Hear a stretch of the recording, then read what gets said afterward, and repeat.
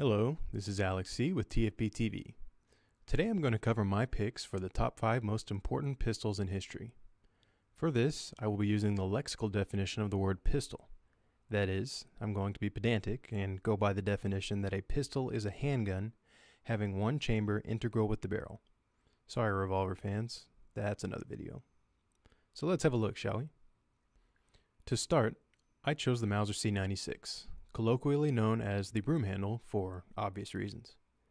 The C96 was an amazing commercial success that proved semi-automatic pistols were here to stay. While not the first mass-produced semi-auto pistol, an honor belonging to the Borchardt C93, it was less cumbersome and much more powerful. In fact, it fired a round that was dethroned in velocity only by .357 Magnum. It was also exponentially more successful than the Borchardt. Mauser alone made and sold over 1 million, and the pistol was copied the world over. The gun was, however, pricey, a factor that did not stop Winston Churchill from acquiring and using one in battle. The pistol is complex in its function, was difficult to manufacture, and is a nightmare to disassemble and clean. But it is beautiful, and proved to the world that revolvers and military service may not have been the way of the future. So the Broomhandle definitely earned a spot on this list. It was reasonably user-friendly at the time and could accept stripper clips containing 10 rounds of ammunition. The stripper clips are reasonably easy to use, and I can see that in the heat of battle, it would definitely have a revolver outmatched as far as reloading speed, power, but it was a little bit larger. However, its holster also doubled as a shoulder stock, and eventually developments led to things such as select fire versions, which were very nifty, if not something of a novelty. This example right here is an M712 Schnellfeuer, which means fast fire or rapid fire in German, and that selector switch right there allows the user to go from single shot to full auto. You can see here that a shoulder stock has been attached, which is also the holster. The Broomhandle had a great influence, not just on handguns, but all sorts of different firearms and designs. But let's see what's up next. Next, we have a pistol after my own heart, the P08 Luger pistol. The Luger is a refinement of the Borchardt pistol I mentioned earlier, but with a less cumbersome action. It was arguably the semi-automatic handgun's Model T moment. Not the first, but it got the job done well and at an affordable price. It was adopted by many nations and even considered by the U.S. military. Originally chambered in .30 Luger or 7.65 caliber, it was later offered in a proprietary caliber, 9mm Luger. Even today, 9mm is going strong. This is perhaps one of the most successful flukes in firearm history. For a more detailed look at the Luger, click the link below. We have shot a segment on the Luger for TFBTV, and I cannot understate how fun it is to fire one of these pistols. The grip angle and the way it functions just make it a fantastic pistol to use, fire, and have in your collection, and I would definitely recommend one to anybody.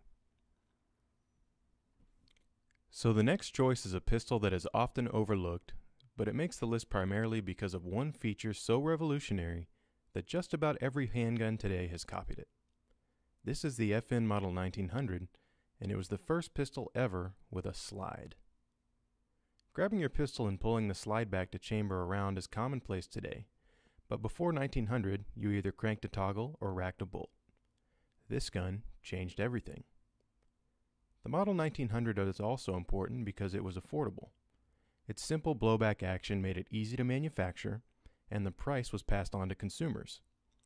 Browning did well in designing the small, affordable pistol, and FN was proud enough to feature its form on its own grip.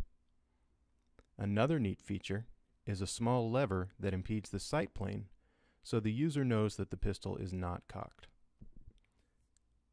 Up next is a true American classic. It would be hard to overstate the significance of John Browning's M1911. It has been produced for over 100 years, with many of its proponents arguing that it is still the best option out there.